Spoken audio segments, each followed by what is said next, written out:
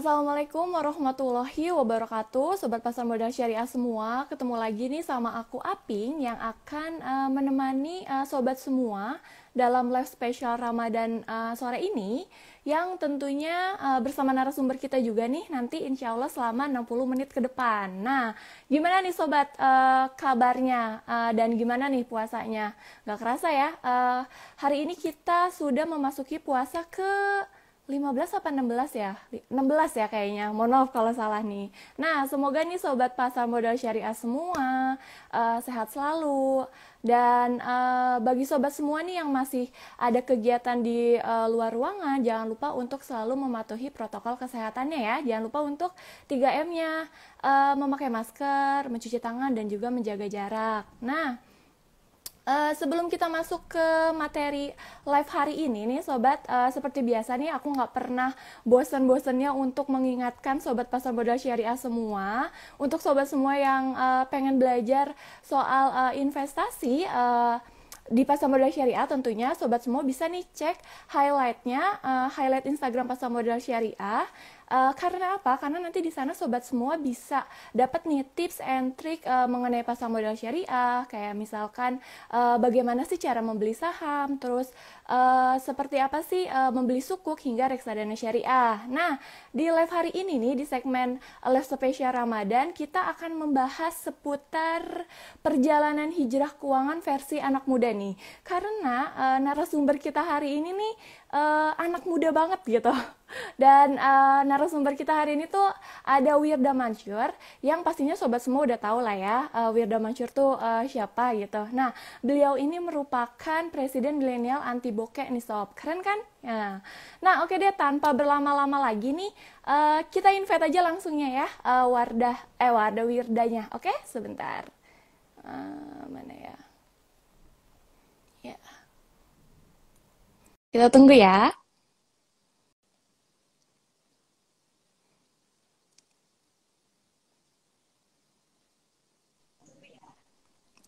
Ya. Oke, udah masuk. Halo, Assalamualaikum Wirda.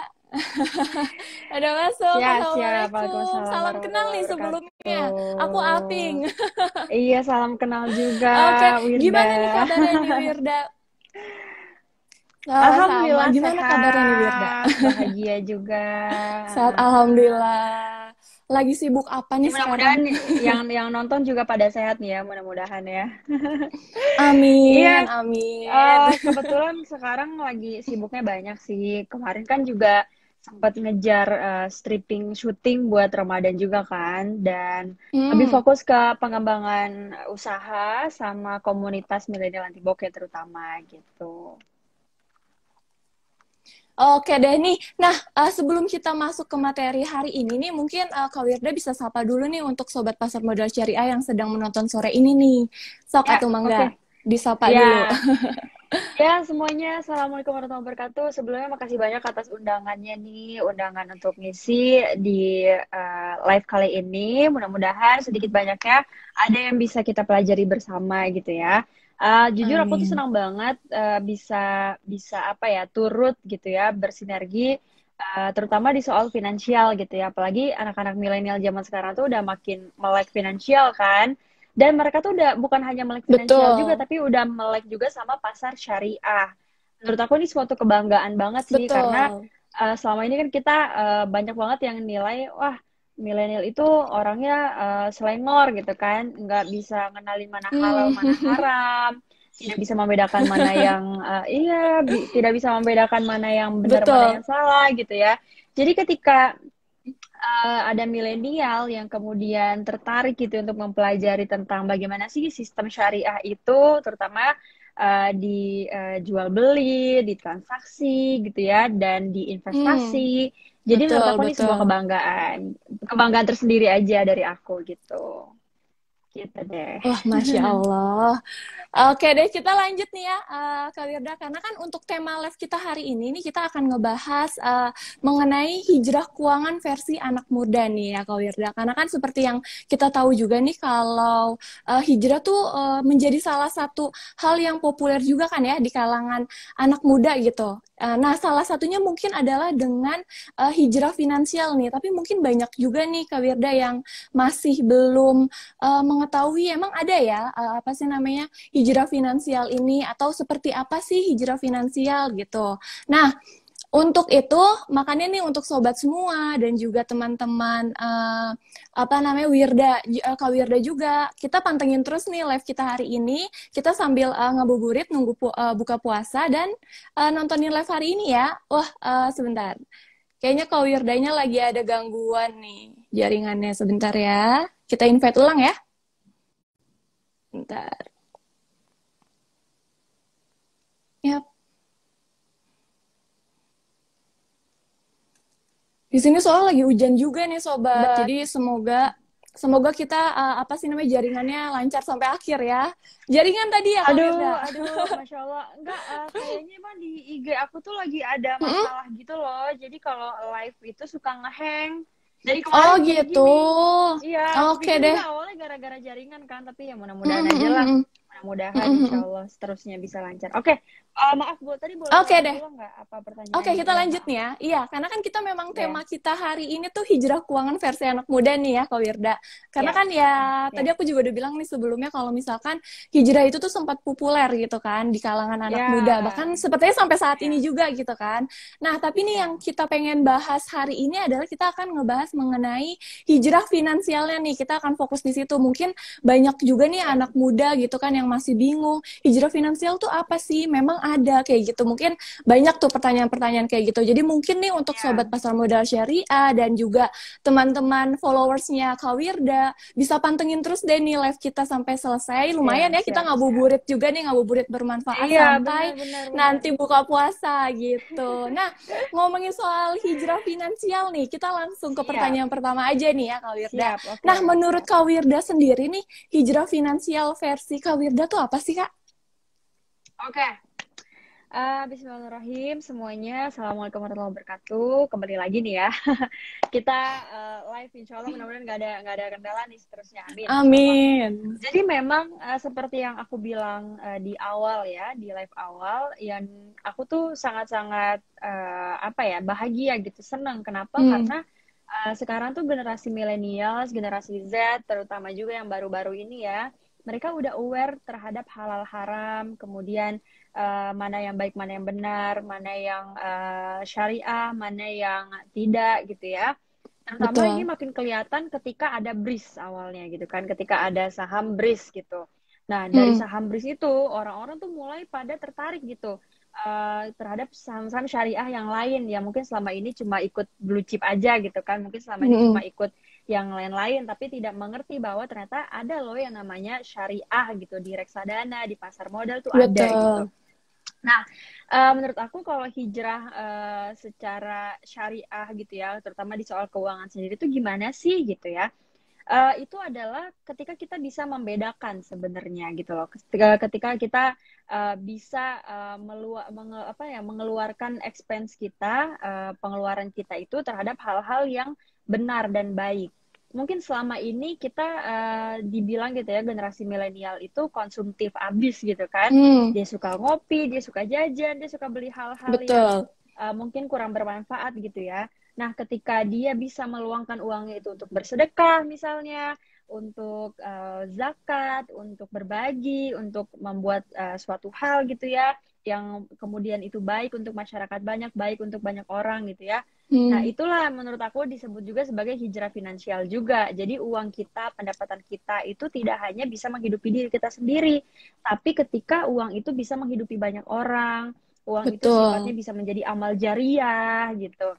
Nah, Benar. makanya aku tuh suka aware banget gitu kan sama kawan-kawan terutama yang ada di milenial anti bokeh. Hmm. Aku suka bilang sama mereka gitu kayak, ayo guys, kalian tuh jangan cuma nyari cuan doang gitu kan. Jangan cuma nyari penghasilan doang, tapi kita sedekahnya kurang gitu. Jadi harus ada sesuatu yang kita berikan gitu loh kepada Iya, betul. orang banyak, yang sesungguhnya ketika kita mengeluarkan uang untuk sedekah itu kan sebenarnya bukan pengeluaran, ya kan? Tapi nanti Betul. uang itu balik lagi ke kita, rezeki itu balik lagi ke kita. Mungkin Benar. sifatnya memang nggak hanya soal uang ya, bisa jadi soal kesehatan, kemudian soal keselamatan, soal opportunity dalam hidup kan banyak gitu. Betul. Intinya sih gitu, Mungkin kalau dari kalau kacamata aku sendiri ya.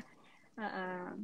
Nah, mungkin kalau misalkan ngebahas soal investasi nih ya, Kak Wirda sendiri Iya. tuh sudah melakukan investasi belum nih Kak saat ini? Atau kalau misalkan memang Alhamdulillah dong. ternyata, nah Iya. kalau alhamdulillah sudah gitu ya. Nah kalau Sudah, alhamdulillah. misalkan Kak Wirda Heeh. sudah apa namanya melakukan investasi gitu. Nah, awal mula mengenal investasi dari siapa sih Kak? Nah, boleh Iya. dong nih diceritain nih ke Sobat Pasar Modal Syariah.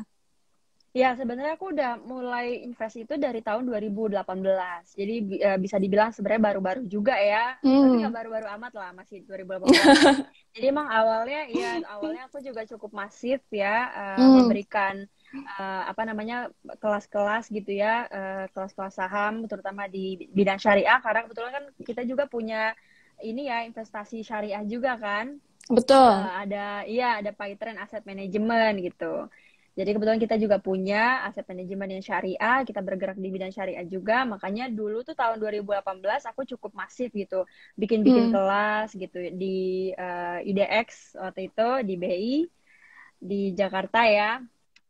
Alhamdulillah gitu, mulai dari situ aku perlahan-lahan sempat aktif gitu, cuma kadang-kadang gitu kan, kadang-kadang nggak begitu merhatiin gitu, karena aku lebih lebih ke investor, bukan kayak teman-teman. Biasanya kan teman-teman tuh kalau pagi beli sore jual kayak gitu terus yang Betul. kerjanya, lama-lama capek juga loh kayak gitu. Capek dan stres, capek dan stres gitu. Waduh, udah merah lagi aja, waduh porto gue minus lagi aja gitu. Nah, iya, jadi mulai saat itu akhirnya aku memutuskan ya udahlah aku jadi investor aja. Jadi kayak beli Mm-mm. beberapa lot dari berbagai saham gitu ya. Habis itu didiemin aja gitu. Dan itu udah dilakuin dari tahun 2018. Dulu tuh Mm. sebenarnya aku tuh mikir gini ya. Aku kan kebetulan dulu termasuk orang yang sangat sangat sangat konsumtif sekali gitu kan. Kalau pakai tas tuh harus yang branded gitu kan. Mm. Sebenarnya bukan karena apa sih? Sebenarnya ini bukan bukan karena apa? Karena aku tuh mikirnya gini, aku kan orang yang lumayan aktif ya di dunia entertain juga, kemudian dunia ngisi acara juga. Jadi penampilanku tuh harus mendukung gitu kan. Aku tuh Mm. mikirnya dulu gitu. Betul. Jadi akhirnya aku tuh harus berpenampilan yang sesuai gitu. Bukan karena lifestyle sebenarnya, tapi karena kebutuhan untuk pekerjaan gitu. Akhirnya aku tuh Mm. kalau beli tas yang branded-branded terus, yang harganya tuh sampai puluhan juta gitu kan. Tapi sampai situ aku tuh sadar gitu bahwa oh iya ya, ternyata nggak semua barang itu ada value-nya. Jadi aku tuh udah harus Betul. bener-bener memutar otak gitu ya, memutar otak untuk bagaimana ya caranya gue bisa mengatur keuangan dengan baik gitu kan.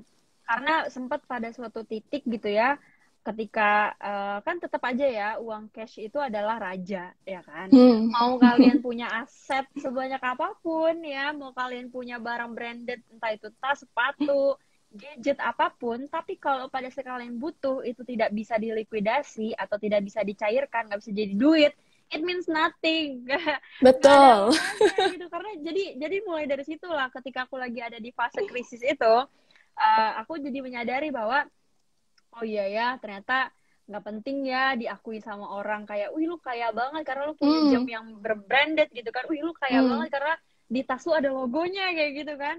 Karena itu semua Betul. nggak penting, yang penting itu adalah ya isinya tuh ada gitu loh kan.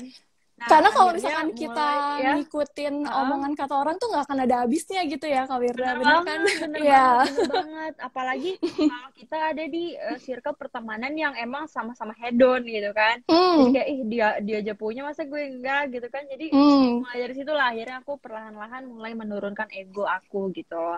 kita tetap kok bisa tampil classy, bisa tetap tampil stylish dengan produk-produk Betul. lokal yang harganya juga lebih Benar. affordable gitu kan, dan bisa menghidupkan UMKM yang ada di sekitar kita juga gitu. Ya intinya Betul. pada saat itulah di titik minus aku itu, aku akhirnya sempat menjual semua barang-barang, enggak semua Wah. sih, kayak beberapa tas-tas branded aku ya. Dan harganya, aduh aku mau nangis, harganya tuh ngedrop banget. Aku kayak nyesel banget. Aku tuh kayak nyesel banget, kayak aduh ngapain ya gue beli barang-barang kayak gini, pas dijual ternyata harganya tuh bener-bener drop banget Turun. gitu kan. Iya. Turun banget, tapi ya udah kan pada saat itu juga aku lagi butuh juga kan, jadi ya udahlah Hmm, aku hmm, hmm. ikhlasin aja gitu ya, sedapatnya aja, yang penting gue tetap bisa ngidupin karyawan dan segala macam gitu. Well, akhirnya ekonomi aku udah mulai stabil lagi nih kan, gara-gara aku menurunkan ego ya, pakai Hmm. tas seadanya, pakai tas yang biasa aja, pakai baju biasa aja gitu. Akhirnya punya uang cadangan nih ceritanya, karena gue udah mulai hemat nih kan, gaya hidup udah biasa aja gitu loh. Serius. Nah, mulai nih muncul godaan lagi, gue pengen beli tas lagi gitu. Karena sebenarnya iya serius, karena sebenarnya tuh gini, aku ya nggak tahu, mungkin teman-teman lain ya, kalau aku pribadi cara mengukur aku tuh udah sukses atau belum itu tergantung dari tas. Oh, Sanggupan gitu aku ya. beli tas, sumpah sumpah, serius banget. Menarik, menarik. Iya, jadi aku tuh bisa mengukur kemampuan gue sampai mana nih gitu kan, itu dari seberapa mampu aku beli sebuah tas gitu. Aku ingat banget dulu tas branded pertama yang aku mampu beli itu. Jadi Kak, aku tuh gini, enggak, ketika aku punya duit misalkan ya harga tasnya 10 juta. Terus aku punya uang 11 juta, aku nggak akan beli. Hmm. Walaupun itu sebenarnya Oh, masih bisa oke. kembalian 1 juta kan. Hmm, hmm, Aku hmm. akan beli kalau aku bisa beli barang itu 2 kali lipat gitu. Kalau misalnya gue bisa beli tas yang harga 10 juta 2 sampai 3 biji, ya berarti gue bisa beli gitu loh. Tapi kalau gue cuma mampunya sebiji dan itu gue masih minus tabungannya, ya berarti gue nggak usah beli gitu. Atau Oke. gini, kalian jangan beli tas yang harganya 200.000 kalau uang kalian dalam sebulan tuh nggak nyampe 100.000. Nah, Karena kan jadi perlu besar dicatat pasak tuh, daripada sobat. tiang gitu kan. Betul, Jadi iya, betul. jadi sebenarnya dulu tuh gue udah benar gitu. Dulu gue udah benar, tapi akhirnya gue tahan tuh kan, gue rem gitu. Gue naksir sama salah satu tas yang harganya sekitar 23 juta, itu Wah. mereknya LV, ya 23 juta. Terus habis itu gue pada saat itu gue punya uang gitu, punya uang yang cukup untuk beli tas tersebut. Hmm. Tapi gue mikir lagi gitu, sayang banget ya kalau misalkan gue beliin, mendingan ya udahlah gue taruh aja di saham dulu gitu. Jadi gue beli gitu ya, beli beberapa saham gitu ya pada saat itu. Akhirnya gue diemin aja tuh, gue naruh 20 juta, gue diemin aja, nggak dilihat-lihat lagi. Pas dilihat lagi tiba-tiba udah 31 juta. Ya kan lumayan Wah. ya, lumayan Betul. gitu.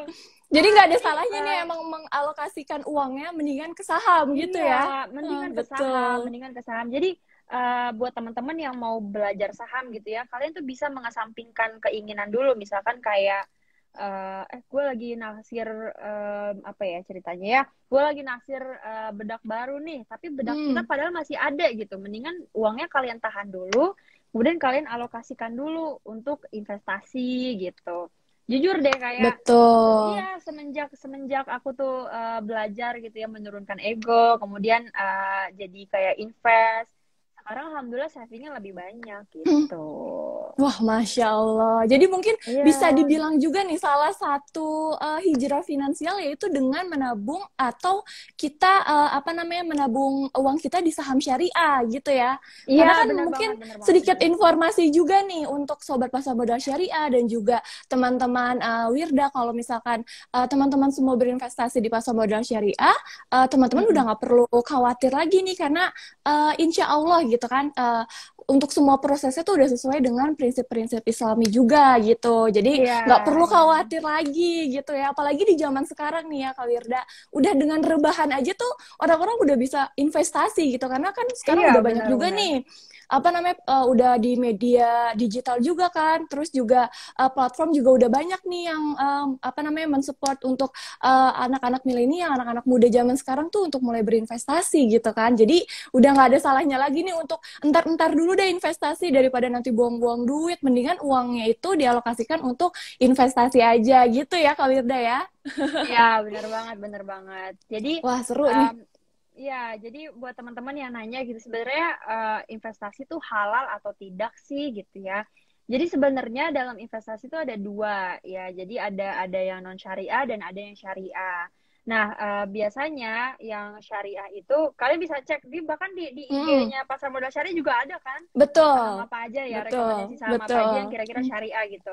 Kalau aku tuh betul. diajarin karena gini ya, sebenarnya kalau dalam dalam saham kita tuh nggak boleh ngandelin apa kata orang itu.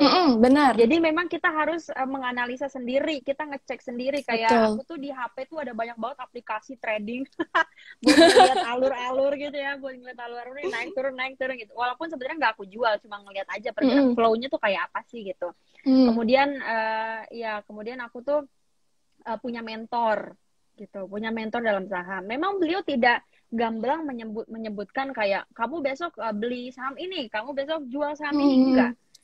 Tapi beliau cuma ngasih tahu gitu arahan cara bacanya tuh seperti apa sih gitu. Jadi aku tuh banyak nanya juga sama beliau. Nah biasanya juga aku tuh ngecek perkembangan saham itu bagus atau enggak tuh dari berita. Jadi baca Mm. berita gitu, baca Betul. berita. Ada apa nih? Karena berita negatif, positif itu mempengaruhi gitu naik turunnya saham Yang tersebut penting harus gitu. selalu up to date ya, Kak Up Wirda to ya. date. Jadi memang kita harus Betul. selalu mengisi otak kita dengan informasi Mm. sebanyak-banyaknya gitu loh.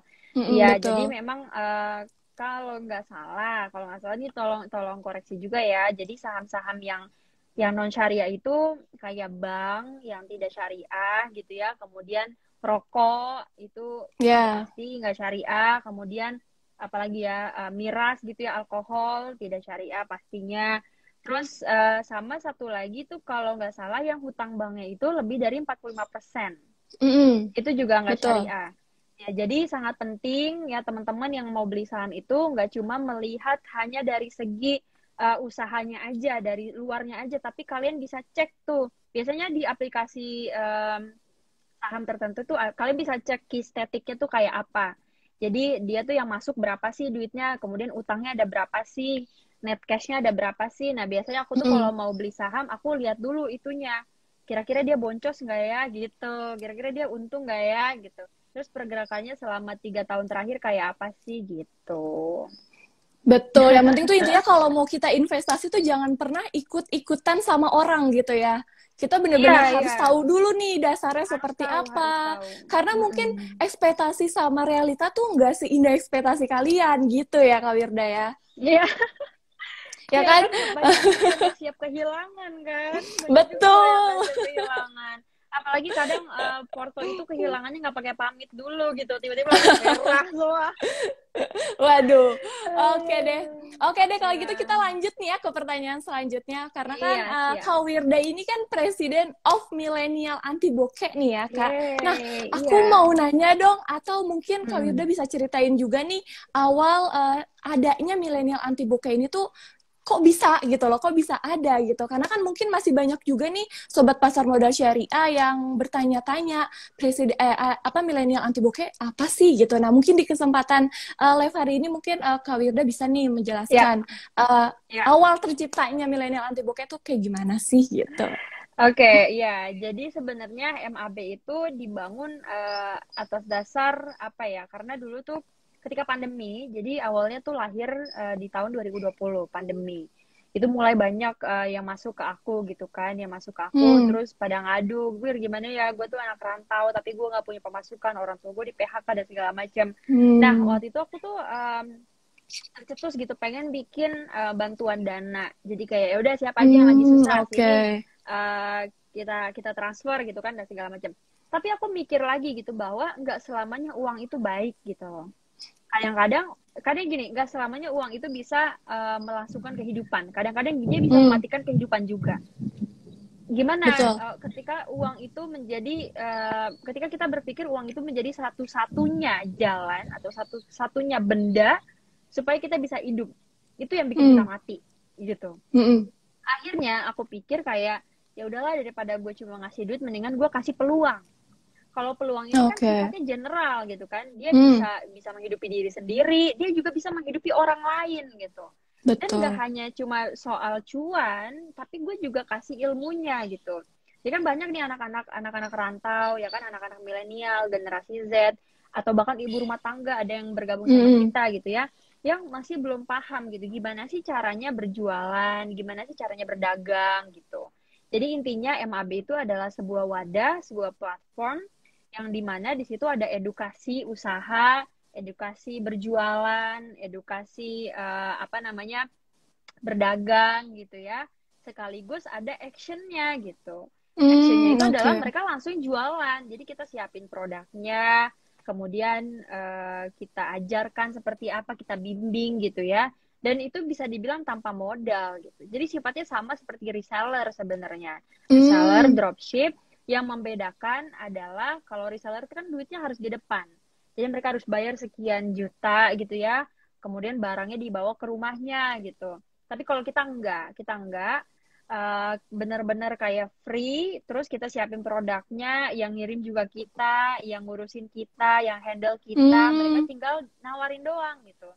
Jadi nawarin kemudian dapat komisinya gitu. Wah, Gitu seru sih, nih sobat. Jadi semenjak Agustus tahun lalu kita udah sangat-sangat berkembang, dan sekarang insya Allah menuju 100.000 member MAB gitu yang tersebar. wah, Masya Tidak hanya di Allah. Indonesia aja, bahkan sampai di mancanegara. Jadi alhamdulillah sekarang kita udah punya members yang tersebar di Asia gitu ya, bahkan ada yang dari Saudi Arabia juga loh. Ada yang dari Wah, Arab, ada yang dari Hong Kong, ada yang dari Taiwan, ada yang dari Singapura. Banyak banget, wah, baik banget. alhamdulillah. Padahal masih terbilang Iya, baru ya, Kak? baru banget. Dan aku tuh udah berencana pengen bikin anak-anak milenials yang ada di MAB ini untuk melek saham gitu. Jadi nanti insya Allah kita akan kolaborasi, mungkin nanti kita bisa kolaborasi juga sama pasar modal syariah di sini ya. Dan juga sama Python Asset Management.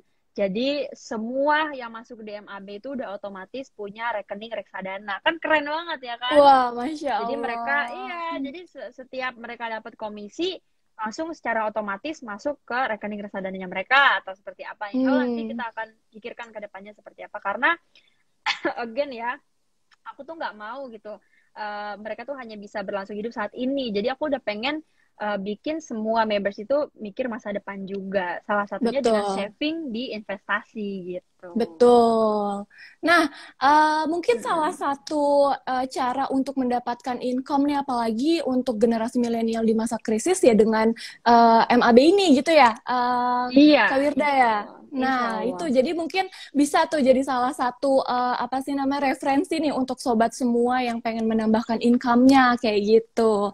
Oke deh, Betul. sebelum kita berlanjut ke pertanyaan selanjutnya nih, Kak Wirda, aku mau mengingatkan juga untuk sobat pasar modal syariah dan juga teman-teman Kak Wirda nih, kalau misalkan kalian semua punya pertanyaan, boleh nih langsung aja ditanyakan di kolom komen atau di question box-nya juga. Nanti di akhir sesi tanya jawab nih antara aku sama Kak Wirda, nanti akan kita bahas juga nih. Jadi ayo nih, kapan lagi gitu kan, mumpung ada Kak Wirda, jadi kita tanyakan aja hari ini gitu. Oke deh nih, kita lanjut nih ya Kak Wirda ke pertanyaan selanjutnya, ngomongin soal mengatur keuangan nih, Kak Wirda, karena kan Iya, mungkin yang namanya anak muda tuh lagi, yang seperti tadi kita bilang di awal nih, mungkin anak muda lagi iya. seneng-senengnya apa namanya, nongkrong, terus main sana sini, beli beli apa namanya, benda-benda yang nggak penting gitu ya, bukan bukan Mm-mm. bukan kebutuhan tapi keinginan gitu. Nah, menurut Iya, Kak iya. Wirda sendiri nih, gimana sih Kak cara mengatur keuangan yang baik dan benar gitu? Boleh nih di-share untuk Mm-mm. sobat pasar modal syariah dan teman-teman semua gitu. Oke. Jadi memang gini ya, balik lagi, kebutuhan teman-teman itu pastinya setiap orang beda-beda. Beda. Kebutuhan gue sama kebutuhan kalian beda. Pengeluaran Betul. gue sama pengeluaran kalian beda. Jadi memang harus disesuaikan budget Hmm, hidupnya tuh seperti apa. Tapi betul. yang jelas gitu ya, kalau yang sudah memang gue lakuin sendiri gitu ya, gue tuh tidak pernah menyimpan uang di satu tempat. Jadi gue selalu sebar di berbagai instrumen. Jadi ada Hmm. yang kemudian gue jadikan aset, ada yang gue jadikan saham gitu ya, ada yang gue jadikan barang juga, ada yang memang gue tabung di bank gitu loh. Jadi harus punya banyak instrumen dalam menyimpan uang, tidak boleh di satu tempat. Karena biasanya Oke, yang terjadi kalau di satu tempat habis semua di situ. Gitu. betul. Semuanya habis di situ, kita jadi nggak punya tabungan karena tabungan di situ, pengeluaran di situ juga. Jadi kita nggak pernah bisa ngontrol gitu berapa sih cash flow Benar. kita gitu, berapa sih yang masuk gitu. Yang ada malah boncos terus gitu. Jadi harus Apalagi kalau kita ada momen-momen dibedakan. tertentu, kalau misalnya kita ada Ah, momen-momen tertentu nih, terus mumpung deh ya, pakai duit ini dulu, duit ini, nanti ah, ujung-ujungnya habis ya, gitu ya. ya, Itu mungkin salah satunya bisa ya, kayak gitu tuh. benar-benar. Ya, gue sendiri tuh sekarang kalau rekening ya, rekening bank itu gue kayak punya lebih dari 5 kayaknya. Hmm, Gue punya rekening lebih dari 5, tapi ada satu ATM, ada satu rekening yang gue jadiin rekening induk. Jadi rekening induk itu oke. adalah rekening yang pendapatan gue selama sebulan itu ada di situ semua. Habis itu gue Hmm, bikin yang lain tuh jadi auto debit gitu. Jadi selama oke. sebulan pasti gue bagi-bagi gitu, di rekening ini sekian, rekening ini sekian, rekening ini sekian, itu untuk saving gitu ya.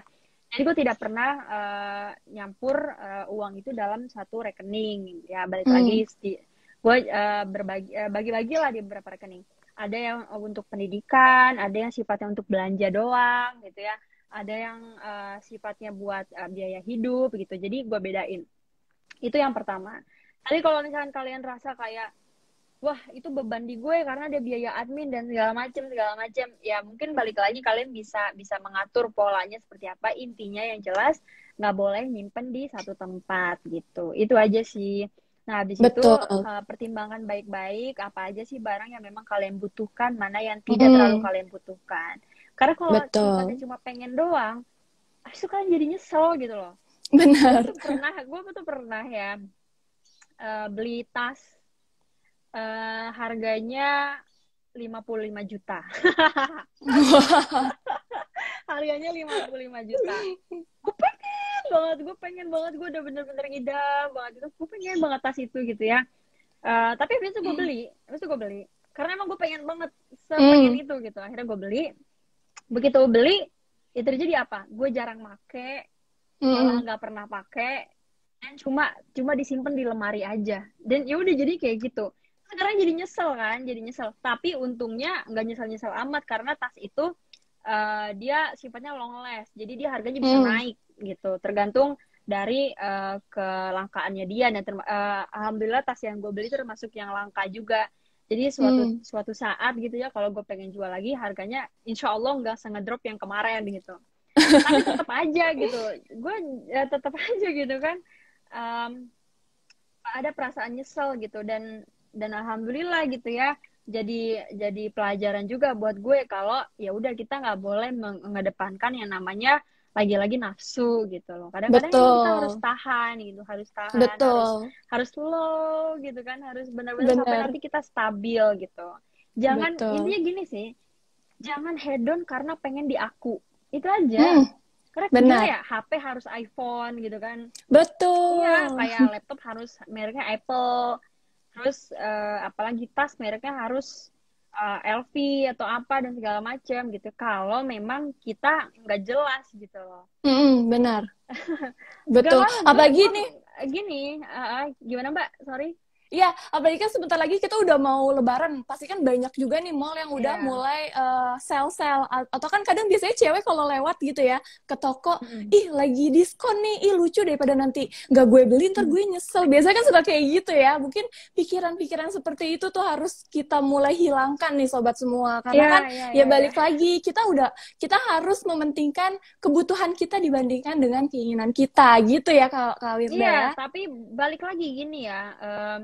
Sebenarnya kan uang itu Mm, ada untuk dinikmati sih. Kalau kita mm-mm. nabung, terlalu banyak nabung juga keburu mati. Kitanya duitnya buat apa gitu kan? Iya nggak sih? Jadi sebenarnya semua ada porsinya gitu. Nggak boleh terlalu Betul. medit juga untuk diri sendiri karena Mm-mm. we deserve to be happy. Kita berhak untuk bahagia. Betul. Jadi terserah. Betul. Lu kerja, lu punya penghasilan, lu nikmati, oke. Tapi kalau lu Mm-mm. terlalu gini, kalau lu sifatnya itu adalah untuk biar diaku sama orang lain, itu yang salah gitu loh. Kalau Mm. lu tuh pakai itu karena pengen nyombong, itu yang salah gitu. Nah, terus kalau misalkan kayak orang-orang kayak artis gitu ya, memang dia tuh hidupnya harus ditopang dengan style yang bagus gitu. It's okay, nggak apa-apa untuk menambah performa kerjaannya mereka. Lah kita mah udah pengangguran, ya kan? Pengennya pengennya seleboran gitu ya. Udah pengangguran, gak ada penghasilan, pengennya iPhone, pengennya Starbucks gitu ya. Ya kerja dulu lah. Gimana sih lo? Betul. Kerja dulu. Jadi emang Betul, betul. iya, nikmatilah uang itu, asalkan uang itu adalah hasil jeripaya kita sendiri. Kalau jeripaya Betul. orang tua juga, ya janganlah gitu. Kalau apalagi dari orang tua gitu, kalau bisa Mm-mm. kita alihkan ke hal yang lebih positif dan lebih bermanfaat gitu. Alhamdulillah kayak Betul. gue terakhir dapat duit jajan itu sekitar usia 13 sampai 14 tahun. Dan usia Wah, 15 Masya tahun Allah. gue udah mulai gantian ngasih duit ke orang tua gitu. Sampai sekarang Wah, keren. alhamdulillah gitu. Wah, keren banget nih. Nah, Ya, kalau kalau tadi kan kita sudah ngebahas nih ya Kak Wirda, gimana cara mengatur keuangan yang baik dan benar. Nah, dari tadi nih kita udah singgung mengenai hedonisme di kalangan anak muda. Nah, gimana nih cara mengatasi versi Kak hmm, Wirda pastinya ya, untuk menuruni gaya hidup hedonisme di kalangan anak muda, apalagi di zaman sekarang gitu. Nah, mungkin nih Kak Wirda punya tipsnya nih waduh. untuk Sobat Pasar Modal Syariah semua. Gimana tuh Kak? Ya, jadi memang balik lagi gitu ya, balik lagi ke circle kita barangkali, teman-teman kita Hmm, barangkali gitu ya. Kayak bukber maunya di resto gitu ya, padahal kita tahu uang kita tuh sebenarnya pas-pasan, ya kan? hmm, Atau ya gitu. Jadi kalau kita mementingkan biar diakui orang lain, kita bisa bisa sakit sendiri gitu loh. Kalau ngopi betul. harus di kopi yang gimana-gimana gitu loh. Nah, itu sebenarnya yang mempengaruhi. Jadi kadang-kadang memang environment, lingkungan, circle pertemanan kita itu sangat-sangat mempengaruhi bukan hanya dari segi pola pikir kita, kebiasaan kita, tapi juga dari segi pengeluaran kita gitu. Itu bisa sangat Betul. berpengaruh juga gitu. Ya kalau kita kan mau nggak mau gitu ya, teman-teman pada minta buka di mana ya kira-kira? Ya apa sih restoran yang milenial banget tapi mahal gitu, apa sih? Gimana Ya ya? pokoknya yang fancy lah Yoshinoya ya kita. kali ya. Enggak, kita ngomongin yang biasa Yoshinoya. Oke. Oke. Yoshinoya ya, contoh ya. Eh, Misalkan kita ngikutin teman-teman yang maunya di Yoshinoya gitu. Ya udah berarti kita kan harus ngikutin lifestyle-nya mereka.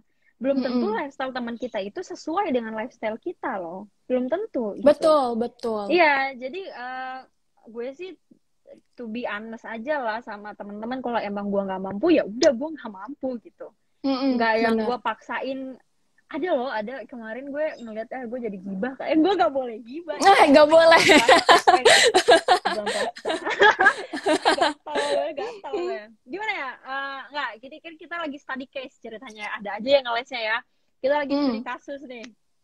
Eh, Bahkan ada orang yang supaya dia tuh bisa fit into society, bisa diakui oleh circle-nya, dia sampai rela minjem barang temennya, atau bahkan hmm, sampai minjem duit gitu, ngutang duit, supaya mereka bisa diaku gitu loh di lingkungan itu, banyak banget gitu. Kemarin tuh betul. gue ngeliat di TikTok ada orang yang minjem iPhone temennya karena pengen jalan sama cowoknya. Kayak buat apa? Buat apa gitu kan? Jadi ya Betul. jadi kayak be yourself aja, be yourself, Betul. jadilah diri lo apa adanya, show off ketika lo memang sudah kerja keras dan itu hasil lo sendiri gitu. Betul Tapi kalau itu banget. adalah hasil kerja keras orang lain, apalagi sampai lo usahain ngutang dan segala macam, aduh, jangan deh, itu bisa membunuh kalian. Apalagi kan sekarang ada Betul. pinjol, ya kan, pinjaman Mm-mm. online gitu kan, ada pinjaman online, dan itu tuh benar-benar bisa nyekek kita banget gitu kalau kita tidak bisa mengikuti regulasinya seperti apa. Ya kan, Betul setiap banget. perbuatan ada resiko dan ada konsekuensi. Tiap hari tuh gue di DM banyak orang, kayak ada aja gitu ya yang selalu curhat kayak gue diteror sama pinjol dan segala macam. Mm-mm. Pertama gini, ketika kita memutuskan untuk pakai itu kan, sebenarnya kita sudah mengetahui apa sih resiko yang akan gue dapat gitu kan. Betul. Iya gitu. Terus kemudian jangan gini, gue punya prinsip juga. Walaupun gue sebenarnya nggak pernah ngutang, alhamdulillah gitu. Ngusahain banget, gue nggak pernah ngutang. Dan kalau bisa jangan jangan pernah sampai ngutang. Jadi gue akan tahan sampai nanti gue punya baru gue keluarin. Tapi kalau gue belum punya, ya udah gue tahan aja dulu gitu. Jadi gini, kalau kalian itu pengen ngutang, kalian harus punya perencanaan untuk ngebayar tepat. Masuk. Kalau kalian pengen ngutang, kalian harus punya perencanaan. Ini gue bisa nggak ya bayar ini kira-kira? Jangan, ya udahlah gue pakai dulu sekarang. Insya Allah siapa tahu ada rezeki kita di depannya gue bisa bayar. Jangan kayak gitu. Karena artinya kalian tidak punya perencanaan yang matang gitu loh. Tidak punya perencanaan yang matang. Betul. Apalagi kalau itu sifatnya bisa melibatkan orang lain. Gue juga pernah ya dapat kiriman di WA juga. Jadi ada orang yang pinjol gitu ya, kemudian tidak bisa bayar utangnya, akhirnya kontak-kontaknya diteror semua kan. Menurut gue pertama itu kita bisa jadi aib gitu kan, itu aib, itu bisa jelek di kitanya juga gitu. Tapi itu ada bagian Betul. dari resiko. Jadi ini penting sekali, makanya buat teman-teman kalau bisa selagi kita masih bisa survive, jangan diusahain Betul. ngutang gitu. Kalau kita masih bisa bertahan sebentar, jangan dipaksain ngutang gitu. Jadi Betul. ketika ya itu penting sekali ya teman-teman, kalau mau ngutang harus punya perencanaan yang matang bagaimana bisa membayarnya. Benar. Jangan cuma berkeyakinan ya nantilah gue ada rezeki lagi insya Allah. Memang ya ada rezeki, tapi apakah kita bisa memastikan kan tidak gitu. Betul, Jadi betul. plan is a must gitu. Kurang Betul. lebih. Nah, betul. Nah, jadi mungkin yang dapat di-highlight juga nih ya, Sobat Pasar Modal Syariah. Jadi kalau misalkan memang kita mau bergaya gitu, kita harus sesuai dengan kemampuan kita gitu ya. Jangan sampai akhirnya melampaui batas yang kita punya terus yang nggak kita sanggupin, karena nanti yang tadi Kak Wirda bilang itu juga akan menyulitkan diri kita sendiri kayak gitu. Ya, Kak Wirda ya? Yes, true. Oke deh. Nah, nih kita langsung lanjut ke pertanyaan terakhir nih dari aku sebelum kita masuk ke sesi tanya jawab nih. Nah, apa sih, kan seperti yang kita tahu juga nih ya, Kak Wirda kan seorang entrepreneur muda nih ya, yang dapat dibilang yang Masya Allah nih banyak digandrungi oleh anak muda juga karena prestasi dan juga kesuksesannya Kak Wirda gitu kan. Nah, Amin, yang amin ya Allah. jadi pertanyaannya nih Kak Wirda, motivasi Ya. apa nih yang akhirnya ngebuat Kak Wirda memutuskan untuk oke deh nih gue jadi entrepreneur muda aja deh sekarang gitu. Nah, itu gimana tuh Kak? Ya, sebenarnya menurut gue sendiri gitu ya, menjadi seorang pengusaha itu juga panggilan alam sebenarnya. Karena semua orang bisa berjualan, tapi tidak semua orang bisa menjadi pengusaha. Karena pengusaha itu sifatnya lebih rinci lagi gitu. Bagaimana Betul. mengatur SDM, bagaimana mengatur mental, bagaimana mengelola keuangan, bagaimana mengelola orang gitu ya. Dan itu sangat-sangat besar, lebih besar daripada apa yang kita bayangkan. Jadi harus benar-benar siap mental gitu dan kuat mental gitu. Nah, Betul. memang aku tuh orangnya keras kepala. Jadi gue orangnya keras kepala dan punya prinsip sendiri. Terus gue tuh senang banget kalau misalkan gue bisa bebas gitu, freedom dari segi apapun, dari segi waktu, segi finansial dan lain-lain. Akhirnya itu yang membuat gue tertarik sama dunia usaha, dunia bisnis. Karena dulu sama gue mikir kayak, wih, jadi pengusaha enak ya, punya duit banyak gitu kan, dan segala macam. Begitu gue ada di industri tersebut, begitu gue ada di ladang itu, gue baru ngerasa mana yang katanya duit banyak. Oh, ternyata gini ya rasanya gitu ya Kak. Gini ya, iya. Aduh, yang namanya ngadepin orang, ngadepin customer, ngadepin vendor, ngadepin partner yang alhamdulillah kalau lagi dapat partner yang baik, kalau lagi dapat yang ya rada-rada juga bener-bener makan hati banget gitu ya. Apalagi kan banyak juga yang sampai dibawa ke pengadilan dan segala macam. Jadi pokoknya semelelahkan itu tapi semenyenangkan itu juga gitu. Sebenarnya gara-gara freedom itu sih, gara-gara kebebasan itu yang akhirnya membuat gue kayak gue juga pengen dong bebas finansial sejak dini gitu. Sejak dini akhirnya mulai dari usia 15 tahun pada saat itu gue usaha kecil-kecilan, usaha kerudung gitu kan, usaha hijab. Awalnya gue ngerjain semuanya sendiri. Jadi gue single person, seorang diri doang, gue ngerakap jadi semuanya. Gue jadi adminnya, gue jadi fotografernya, gue jadi modelnya juga. Dan ya gue jadi stokisnya juga, yang ngegosok dan segala macem, packing, ngirim segala macem, bener-bener all in itu gue ngelakuin sendiri. Sendiri gitu ya? Sendiri ya, dari umur 15 tahun. Wah, Masya Akhirnya Allah. ya awalnya juga gue nggak pakai modal. Jadi gue jalan-jalan gitu ke Tamrin City, ke Tanah Abang, fotoin produk, gue buka PO. Kalau ada yang pesen baru gue balik lagi ke sana buat belanja Hmm. dan segala macam. Akhirnya mulai dari situ gue punya sedikit modal, akhirnya bisa beli rollan gitu ya, bahan yang satu roll, bikin produk. Dan gue sempat ngerasain juga nangisnya kayak apa dulu ketika gue udah beli bahan banyak, ternyata penjahitnya itu nggak konsisten dan nggak komit gitu loh Oh, sama sampel awal. Jadi gue rugi lumayan puluhan juta juga waktu itu. Tapi ya udah, sampai situ nggak apa namanya, nggak menyulitkan semangat gue gitu kan. Gue tetap aja gitu, tetap berinovasi lagi, terus apa namanya, ngeluarin produk lagi sampai akhirnya gue bisa nge-hire satu karyawan yang gue pikir hidup gue bakal lebih enteng ketika gue punya karyawan tersebut. Tapi ternyata karyawan itu juga apa namanya, selingkuh dari gue. wah. Selingkuh dari gue. Dia bawa barang-barang gue, kemudian dia nilep uang-uang usaha juga Hmm. dan segala macam. Jadi alhamdulillah rugi lagi.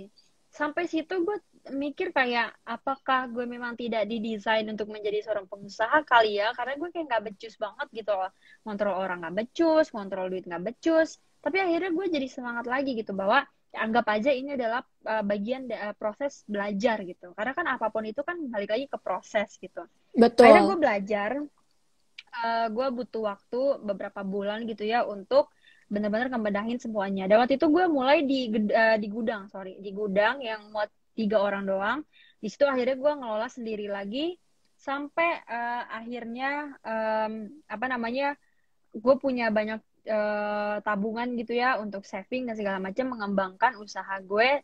Sekarang dari yang awalnya gudang, gue bisa bangun gedung. Yang Wah, awalnya Masya muat tiga Allah. orang, gue bisa bikin gedung 3 lantai. Bahkan ada rooftopnya, ada lapangan bolanya, ada ruang meetingnya, dan segala macam gitu. Dan alhamdulillah sekarang usahanya udah 5 gitu. Jadi gue selalu berpikir kayak, we have to trust the process gitu. Kita harus Betul. percaya gitu loh terhadap proses, bahwa proses itu benar-benar membuat kita menjadi dewasa gitu, membuat kita jadi Betul. matang, membuat kita jadi apa ya, banyak pelajaran-pelajaran yang bisa kita ambil dari proses itu. Nah, Benar. tantangan anak-anak remaja zaman sekarang adalah mereka cenderung tidak mau menikmati proses. Proses. Mereka maunya tuh instan gitu. Mereka tuh maunya instan. Gue misalkan ya, gue masuk MAB sekarang, sekarang juga gue dapet cuan gitu. Gue nggak mau belajar gitu kan. Ya kan bisa juga gitu. Semua tuh harus apa namanya, benar-benar bersinergi gitu antara kemauan, Betul. keinginan, belajar, pengelolaan seperti apa, dan juga mental gitu. Nah sih Betul. seperti Karena itu sih, alhamdulillah. benar. Mhm. Karena tuh proses gak akan mengkhianati hasil gitu ya. Sobat semua nih dan Kak Ya, Wirda. Iya.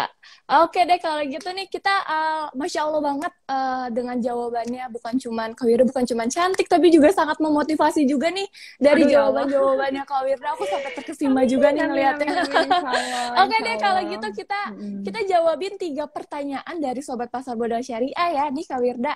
Untuk Ya, pertanyaan siap. pertama, ini ada pertanyaan dari Andri Wicaksono. Dia nanya, Kak, Ya. boleh tahu nggak produk keuangan yang dipunya Kak Wirda apa aja? Nah, sok mangga Hmm. dijawab. Produk keuangan tuh maksudnya gimana ya? Boleh tolong jelasin nggak sih, kayak produk keuangan tuh apa sih? Mungkin produk keuangan yang dimiliki sama Kak Wirda mungkin bukan cuman hanya misalkan kayak nabung di apa sih namanya di bank gitu loh, entah itu punya investasi juga dan kalau misalkan memang ternyata Kak Wirda punya Oh, investasi itu apa aja mungkin seperti itu kali ya Kak gitu. Nah oke, mungkin nih oke. tadi apa namanya Andri kalau misalkan pertanyaan aku atau misalkan penjelasan aku kurang jelas mungkin nanti boleh ditanyakan lagi. Cuma sejauh itu uh, jawab dulu yang tadi aku itu Ya, dulu ya, aja ya. kali ya Kak. Oh ya, produk keuangannya apa aja? Mm-mm. I would say, gue sebenarnya agak-agak bingung ya. Maksudnya di sini tuh mungkin gini, gue naruh uangnya tuh dalam sifat apa aja, bentuknya apa aja, mungkin gitu kali ya. Tadi gue udah sebutin di awal, gue banyak naruh uang itu di pengembangan usaha, kemudian jadi aset juga, dan kemudian gue tabung gitu, dan jadi investasi. Nah, sorry to say, gue tidak akan menyebutkan kira-kira gue invest di mana aja, karena ntar jadi wirdamologi dong. Betul. Jadi gue nggak mau jadi bandar ya, gue nggak mau jadi Hmm, wirdamologi. Jadi silakan teman-teman riset sendiri kira-kira saham apa yang baik, dan pastinya itu harus syariah. Ingat-ingat aja dasarnya gitu. Gitu aja sih. benar. Oke deh, ini untuk pertanyaan kedua nih, ada pertanyaan dari baru. Ya. Bagaimana mengatur keuangan yang masih pembisnis muda nih, seperti dia gitu. Nah, gimana cara mengatur keuangan? Mungkin maksudnya gimana cara mengatur keuangan untuk pebisnis awal kali ya gitu. Nah, itu gimana tuh, Kak? Oke, jadi memang untuk pebisnis pemula, pebisnis awal ya, pertama kita tidak boleh yang namanya mengedepankan ego. Kadang-kadang dulu itu Hmm, yang bikin gue jadi nggak berkembang juga. Kenapa? Karena uang yang harusnya gue tabung, gue terlalu greedy gitu. Gue hmm, terlalu semangat kayak, wah gue harus bikin produk baru, gue harus ngembangin usaha baru. Akhirnya habis tenaganya di sana, waktunya di sana, uangnya di sana. Padahal yang pertama gue lagi kembangin sebenarnya profitable gitu. Jadi kalau bisa gue saranin buat teman-teman sekarang gitu ya, kalau masih baru merintis, usahakan gunakan uang tersebut untuk menghidupi usaha kalian saat ini dulu. Jadi sampai benar-benar nanti ini tuh menjadi profitable, benar-benar bisa bikin cuan buat kalian dan bisa autopilot, baru mungkin kalian bisa ngembangin bikin usaha yang baru. Karena kalau enggak betul. nanti jadi kayak saling nopang gitu, jadi tumpang tindih gitu. Jadi kalau bisa benar-benar diperhatikan gitu ya pengeluarannya, kemudian pemasukannya seperti apa, dan pemakaiannya untuk apa aja. Jangan greedy. Greedy itu maksudnya gini, jangan nafsuan gitu loh. Pengennya langsung sikat beli sekian, harus begini begini begini gitu. Itu nggak boleh. Jadi kalau bisa Betul. harus benar-benar harus benar-benar bijak gitu dalam menggunakan uang tersebut. Dan jangan gunakan uang usaha menjadi keperluan pribadi. Jadi Betul. dulu tuh kadang gue kalau misalkan dicampur gitu ya uang usaha sama uang pribadi, jadi gini loh kayak nggak apa-apa deh gue pakai dulu nih uang usaha gue, ntar gue gantiin Hmm, besok. Ternyata itu yang bikin bolong juga gitu loh. Jadi memang balik lagi ya harus menahan nafsu gitu. betul. Oke deh, ini kita Iya. lanjut ke pertanyaan yang terakhir nih, Kak Wirda, sebelum kita tutup Oke, siap. live hari ini. Nah, ada nggak nih tips and trick dari Kak Wirda gitu agar generasi muda nih, milenial Mhm. tentunya, untuk bebas finansial gitu. Nah, itu gimana tuh tips and tricknya? Iya, iya. Memang gini ya, untuk mengatur atau menambah cuan, artinya kita harus menambah atau berekspansi juga income kita tuh dari mana. Jadi memang Hmm, gue tanamin juga sama diri sendiri. Tadi kan gue bilang, jangan naruh uang di satu tempat, harus di banyak tempat. Kalau beli saham, jangan di satu saham, tapi di berbagai saham dan beli beberapa lot gitu ya. Karena kalau misalkan ada yang minus, nanti ada yang plus. Ada yang minus, ada yang plus gitu. Jadi bisa saling menopang gitu. Nah, terus kemudian ya kita harus perluas juga ya namanya jangkauan kita. Tidak hanya dari segi tidak hanya dari segi koneksi gitu ya, tapi juga dari segi peluang-peluang usaha yang lain. Jadi sebenarnya nggak apa-apa kita coba-coba aja gitu. Kayak misalkan ada hmm, teman ngajakin usaha bareng, ya udah Bismillah, modalnya berdua, ngerintis berdua dan segala macam dicoba aja. Jadi harus terbuka juga sama peluang. Nah, salah satunya misalkan bisa ikutan milenial anti bokeh gitu ya, di situ kan nol resiko gitu, kita nggak ada resiko sama sekali, nggak ada resiko barang nggak kejual, nggak ada resiko barang numpuk karena kan barangnya dikirim dari sini, dari pusat, bukan dari teman-teman kalian, jadi tidak ada resiko sama sekali gitu. Bisa dicoba di banyak hal sih, jadi intinya gitu, harus perluas jangkauan, perluas wawasan, dan perluas peluang gitu. Jadi peluang itu harus diundang dan harus dicoba. Mungkin gitu aja sih yang bisa gue sampaikan betul. Dan mungkin gitu. satu lagi harus konsisten juga gitu ya, Kak Wirda ya. Iya, harus Nah, konsisten, harus fokus gitu. Harus betul. Nah, fokus, ya ya. Betul. Nah, oke deh nih Kak Wirda, karena waktu kita terbatas nih dan gak kerasa nih hampir 60 menit juga ya kita live bareng dengan Kak Wirda yang Masya Allah Alhamdulillah. seru banget nih, aku juga ngerasainnya. Semoga sobat semua yang menontonnya juga apa sih, kita dapat memberikan ilmu juga nih, ladang ilmu ke sobat pasar modal syariah, dan juga sebagai ladang pahala juga nih untuk Kak Wirda yang sudah mau men-sharing ilmu-ilmunya gitu ke sobat pasar modal Insya syariah dan Allah. juga followers Kak Wirda sendiri gitu ya. Nah, kalau gitu oke deh, kalau begitu aku sekali lagi mau ngucapin terima kasih banyak sudah menyempatkan waktunya untuk live bareng bersama Pasar Modal Iya, Syariah. aku Mungkin juga makasih. kapan-kapan kita bisa live lagi nih ya Kak. Aduh, amin, insya Allah. Amin. Oke deh Insya kalau Allah. gitu, terima kasih banyak. Stay safe, stay healthy ya Kak Wirda. Salam untuk keluarga di rumah. Semoga semuanya sehat selalu. Salam juga buat Amin. keluarga yang di rumah. Sama-sama. Baik, kalau gitu. Udah Makasih Kak semuanya Wirda. udah Sama-sama. nonton. Selamat berbuka puasa. Bye. Makasih. Nah, Nah, oke deh kalau gitu, terima kasih banyak juga nih untuk Sobat Pasar Modal Syariah semua yang sudah join untuk menonton live spesial Ramadan Pasar Modal Syariah sore ini bersama narasumber kita yang Masya Allah insightful sekali ya. Semoga Sobat semua merasa apa nih, ngabuburit sore ini tuh bermanfaat gitu ya.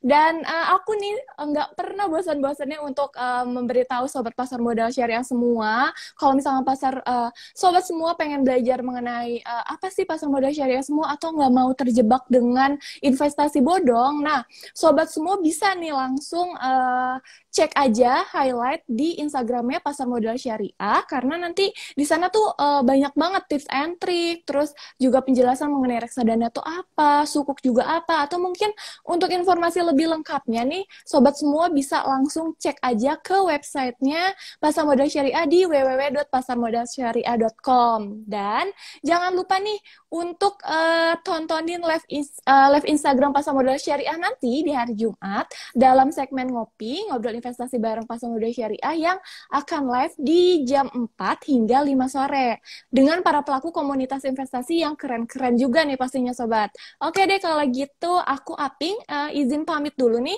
Sampai ketemu di segmen live lainnya. Assalamualaikum warahmatullahi wabarakatuh.